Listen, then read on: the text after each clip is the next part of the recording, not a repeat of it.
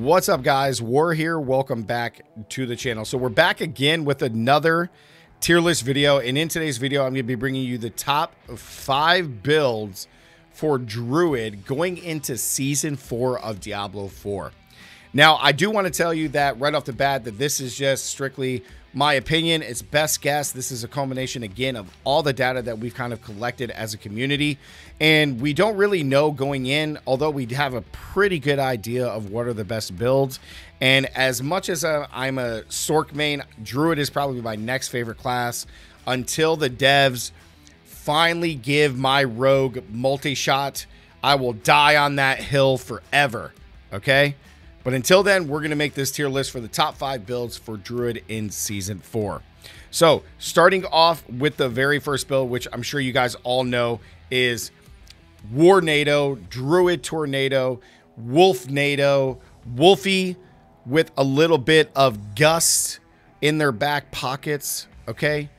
This build is insane. It's been one of the strongest, if not the strongest, Druid build and one of the strongest builds in the game since probably Season 1 when we first got this together. This build has not fallen off whatsoever. The build has been very, very, very consistent. All you got to do is get Tempest Roar and then you are off to the races. And now with the changes to some of the gear as well as tempering manuals, this build is just going to be even stronger, okay? This was probably the first big build that I played outside of Pulverize. I used Pulverize to level, and then I endgamed with Wolfnado, and this build was just insane. Super, super fast, super, like, very, very strong, can clear out, great AoE damage, and then single target damage is through the roof. So, Wolfnado is at the top. Next on the list, guys, I really like this build, okay? It's these two put together, right? It's the Boulder Hurricane build where like Boulder and Hurricane are together as one and the build just does an insane amount of damage. Although there is a few variations between both the builds, like there's a straight Boulder build which is strong, excuse me, and a Hurricane build that is strong, but these two combined is one of my favorite builds in the game. Super tanky. There's only one really small issue that I have with the build, and that is the distance of the boulders that I really hope that they do fix in Season 4, where like you have to be 2 feet back for the boulders to hit that are going on your Hurricane, which is odd because I talk about this all the time, whereas Bolt Lightning, which is just the same size, maybe they're slightly smaller than a boulder, if you're right on top of a enemy with Ball Lightning, all the Ball Lightnings hit. But Boulder does not work that way. You have to have that gap, that like 2 steps. So I hope that that's fixed, but either way, the build is insanely strong, okay? There's a lot of pieces that go with this, but I really do enjoy this build. Next is one that got a big buff last season in Season 3, which is going to be Lightning Storm. Lightning Storm is super powerful. Great AoE damage. You're going to be able to clear a lot of mobs. One of the biggest issues with the build, in my opinion, is just you're kind of slow, right? Because you move, stop, kill stuff, move, stop, jazz hands, move, stop, jazz hands, and then like you're like kind of slow in that regard. So if you're not one-shotting them with your lightning strikes, you're kind of just jazz hands until they die, and then you're moving. Whereas like Tornado is just like throwing nados, or Hurricane is just, you're just kind of moving and killing things. So you're just a little bit slower, but the build is very, very satisfying. Seeing all the lightning strikes hit such a wide net of monsters, like the build is very, very good. We've been waiting a long time, and we finally got the big buff to Lightning Storm in Season 3. So this is very, very good.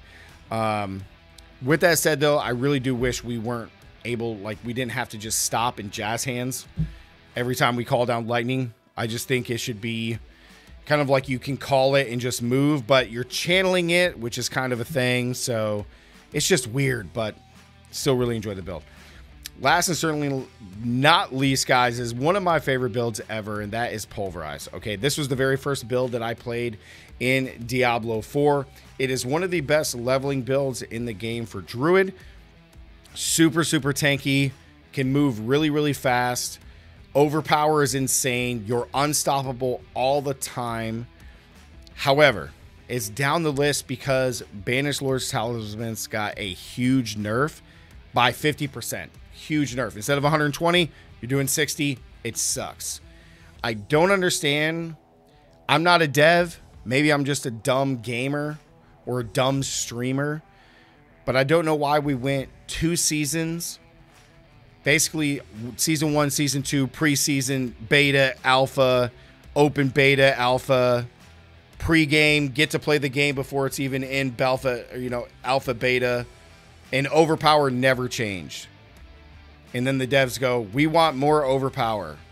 And then we buff overpower for less than a season. And then we go, you know what? Nah, man, that's too good. Let's nerf overpower. But not only nerf it, let's nerf it and make it worse than it was when the game was originally out. That I don't understand. Maybe you guys can answer that down in the comments below. Please let me know. But even with all that said, Pulverize is still one of my favorite Druid builds in the entire game. So guys, last and certainly not least, and we do have some honorable mentions here because Druid probably has one of the biggest build varieties in the game. So last but certainly not least is going to be Shred. Okay, I'm making the stamp. I'm doing the definitive decision here. I'm the judge, jury, and executioner. I'm putting Shred here.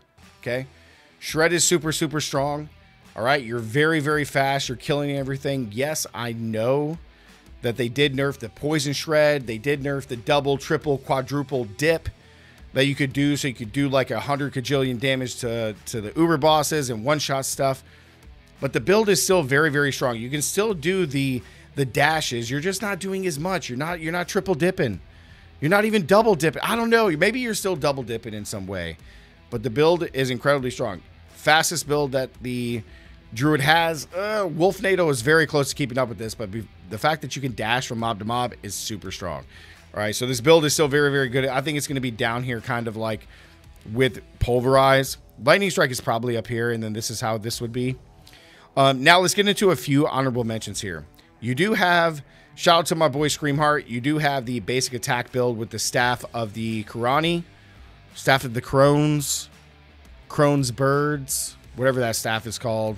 You got that basic attack build, which is super, super strong. And then I do want to add in one more additional honorable mention, and that is going to be Companions, man. All right, Companions got 100% buff of all your character stats this season in Season 4, right? And then on top of that, they did give the Companions an initial buff, again, just to try to make us use them. I don't think it's going to be good in the end game. However, I do think that this build is going to be like pretty strong as far as like a leveling build, which I think will be pretty cool. You guys will have to let me know about that. But as much as I want to see Druid have a little bit of some kind of companions or something to do with that, to like utilize all of them, the ravens, the poison creep, and the wolves, you can just kind of run around, just sit back and let nature do its thing.